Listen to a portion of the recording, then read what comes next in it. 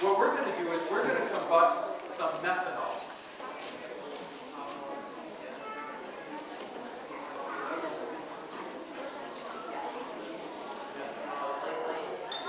Now, if you notice up in the equation there, the combustion of methanol, which actually produces carbon dioxide water, this reaction produces 359 kilojoules of heat. Translated into calories,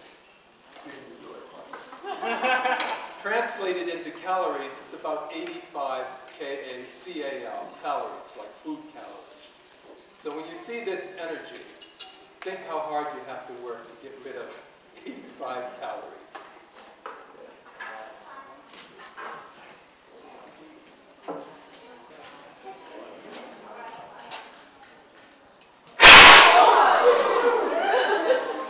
That was 350 kilojoules of energy being produced from the combustion of 20 milliliters of methanol. He's going to pour in about half of that colorless solution. It's marked A1. It's not steak sauce. He's pouring it in there.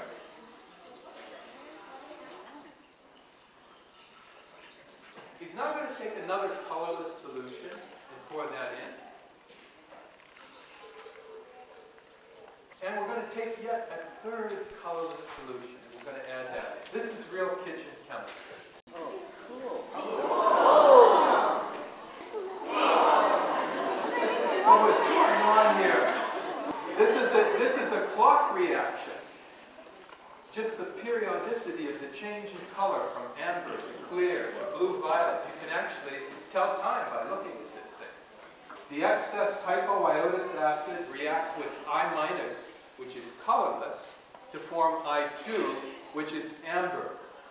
And when I- and I2 are present together, they form a pentaiodide complex, 5 iodides connected together, that inserts itself into the helical structure of the starch we have in there.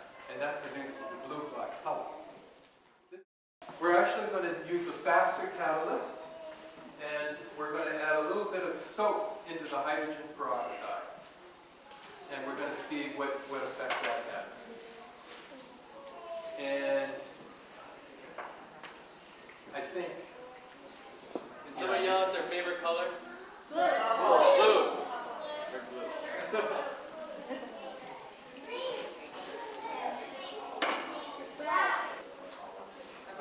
Yeah, I was just going to stand.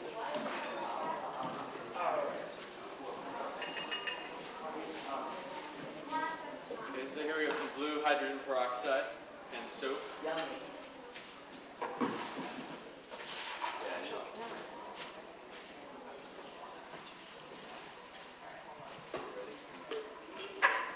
We have potassium iodide here.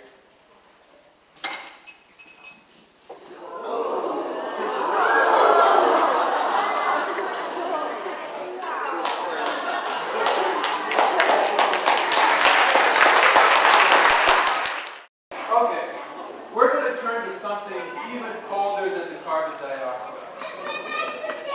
How did you know?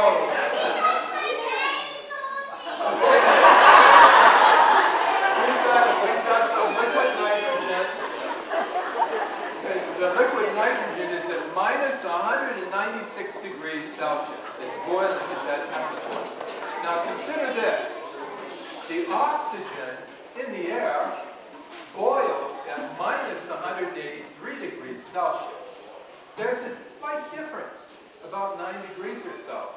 That means if we take a balloon and stick it into the liquid nitrogen, we can actually liquefy the air. The oxygen in the air will turn to a liquid in that balloon while it's in the liquid nitrogen. So we're going to liquefy air in a balloon right now. Marcus has an animal. Poor animal. He's got a balloon animal, and he's going to stick the balloon animal filled with air into the liquid nitrogen. I can hear it now. Poor thing.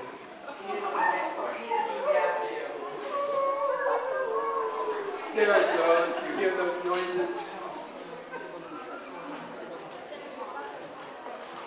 Now, that air is now liquefied. The oxygen is a liquid inside of that balloon.